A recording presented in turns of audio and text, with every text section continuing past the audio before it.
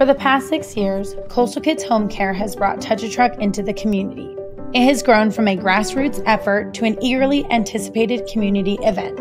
However, due to circumstances beyond our control, we will not be able to hold our event the way that we envisioned.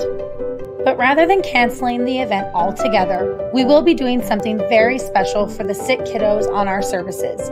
We are bringing the event to them. And in many ways, we believe this year's event is the most important one of all. Each year, it is difficult for our sickest children to attend our events because of their health conditions. So this year, we are mapping out a fixed route to the houses of 10 to 15 kids and will be parading by their houses with many of the vehicles from our traditional event. If you or someone you know would like to support this event, please reach out to us at Coastal Kids Home Care. As always, all proceeds from the event will go right back to helping our patients. We will be holding 2 separate events in South Salinas for Monterey County and San Jose for Santa Clara County on Saturday, August 22nd, starting at 9 a.m.